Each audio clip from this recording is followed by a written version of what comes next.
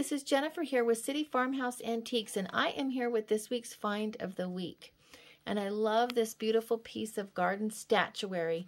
This is St. Francis of Assisi, and he is the patron saint of all animals and birds.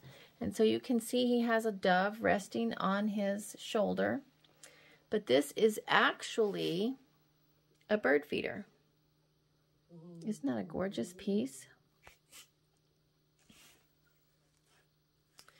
And so it's a pretty substantial piece. He weighs about 15 pounds, and he's about 20 inches tall by about 14 by 14. So he's a pretty good size piece. And he's made, I love the patina on this piece. He's made to look old and have that kind of old world earthen style patina.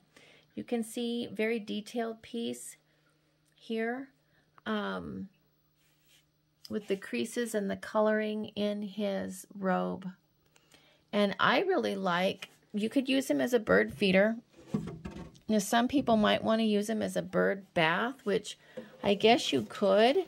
I don't know about safety-wise about this patina as far as the birds drinking water.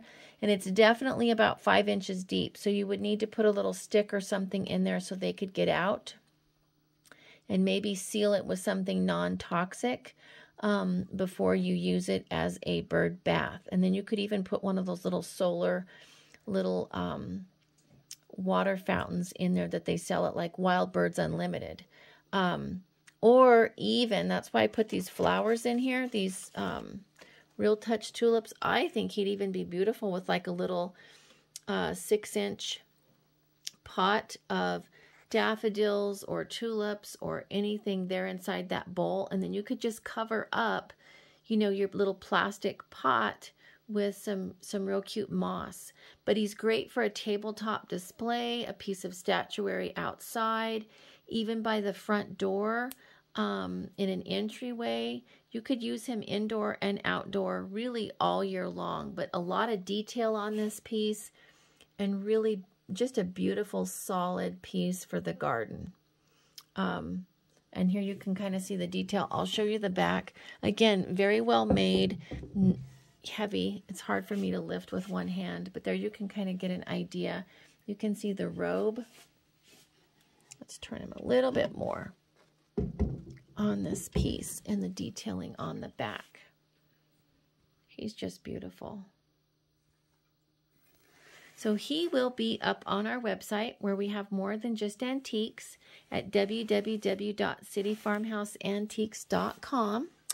And be sure to give us a like on our Facebook page and sign up. Make sure you subscribe for our newsletter because we have a lot of new finds and new pieces that come in. And you want to be the first to find out about them because a lot of our pieces are going to be one of a kind. And some of them are not, like this one's not a one-of-a-kind piece, but nonetheless, like our bunnies and everything that we just got, they are flying off the shelf. So stay in touch with what's going on, subscribe to our newsletter, subscribe to our YouTube channel, and tell us what you think. Where would you put this piece? Would you put it outside? Would you use it as a planter, or do you prefer the way it looks, maybe with birdseed in it? Of course, you got to keep the birdseed away from the kitty cats, right? So we will see you next week. And again, go in and comment and tell us what you think and how you'd use this piece. Bye.